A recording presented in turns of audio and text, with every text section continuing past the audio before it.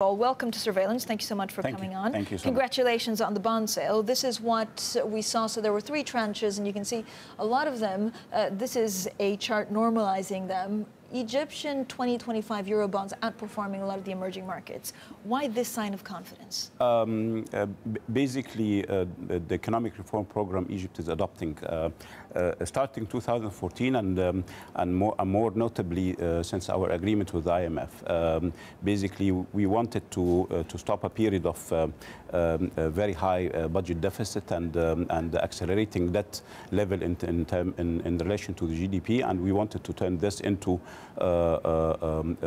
more progressive and more positive way of doing this. So we're starting to reduce our budget deficit gradually, and we're reducing it this year to 10.8% in comparison to last year, 12.3%, and more importantly, reducing the primary deficit from 3.6% to 1.8% this year. So we're putting together a program to take the ailing condition that we were in into a more positive direction in the coming period of time. Yeah, and then I will ask you a little bit about some of the taxes or increase in government fees in just a second. Sure. But actually, what is the question that you got most by international investors? Were they asking you about the specific plan, or were they asking you about terrorism and the region? Look, the most important thing that was, hampering the economy from moving ahead in a positive way was the situation of the foreign currency in the country. We had an exchange rate regime that is really putting a lot of pressure on the country, and we had a disparity between the official price and the market prices. The decision to float the country was to float the currency was very important in the sense that people would see a proper regime in that perspective, and that really helped the investor a great deal. Second thing is the process and procedures on the ground in terms of how we attract investment and how we really deal with whatever bureaucratic procedure that are taking place, red tapes, and all the difficulties the investor can face. So we're taking care of that, and we'll do our utmost in order to attract investors to the country. Minister, how much of the sale was covered? Basically, we got an order book of $11 billion, and we allocated $3 billion only. And if together with our issuance back in January, when we raised an order book of $13.5 billion, right, that amounts to $24.5 billion of order book, and we raised $7 billion combined.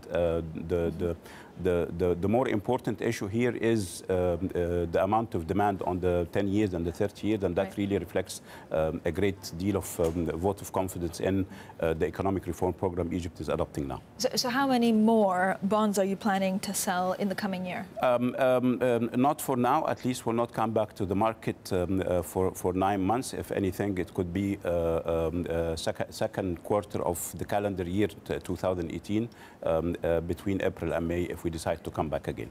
Minister, when do you actually expect the IPOs of some of the state-run companies or some of the state-run banks to take place? We're expecting 2 or 3 in the next fiscal year. I mean, June 17, 18. We're expecting somewhere between 3 to 5 companies that can come to the market on that from the government. And how much? From the government part. How much are you expecting to raise? Can you tell us the name of the companies? There are names that are already announced, like Bank de Coeur, MP. It's a petroleum engineering company as well, and there are more companies that are under study now to take them to the market in the next fiscal year. Right. And how much are you expecting to raise overall? We're talking more or less around 10 to 15 billion in combined. We hope we can do that as early as we can. Minister, I know you really laid out, of course, some of what you're trying to achieve, and it's very clear that the forefront of this is trying to plug the deficit. So does that mean that you will have additional taxes or increase in government fees? And when are you expecting those to take hold? No more increase in the taxes. The only thing is that we have, by the law, that the VAT rate will increase from 13 to 14%. nothing will come out as additional fees except for maybe certain industries that we need to streamline their operation in a certain way, but nothing that will surprise people in terms of more additional tax rates or increase in tax rate in the coming period of time. No. Minister, the other thing is that the government keeps on saying that fuel and electricity, of course, subsidy cuts are essential. But given inflation is around 23, 24, 25%, would you delay these cuts to give people a little bit of a breathing room? From one perspective, inflation on annual basis is still high. On a month-over-month basis, it is slowing down. We expect this to continue.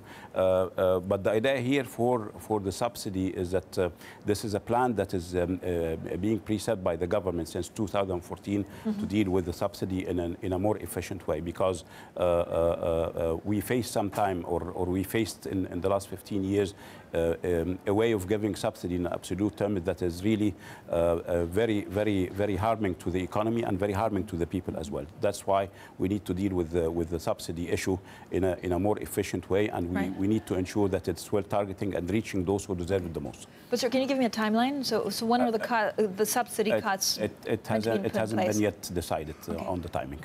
But it could be 6 months, 9 months, or would you delay it until the situation stabilizes a bit? Things are being studied because it is a number of things that the country has to look at. The system and the government has to look at a number of issues and how we can deal with this. How we can ensure that there is a social protection program to shield people from the impact of any economic reform program that we are adopting for now.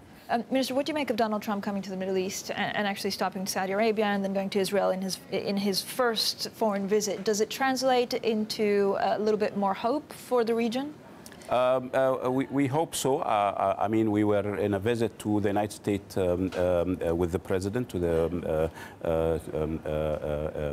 last month, and it was a very positive visit, and we believe that more positive relationship will emerge from that situation, and we hope this would continue with the United States in terms of political and economic relationship to be in a positive tone and to be in a positive direction in comparison to the last 15 years. Minister,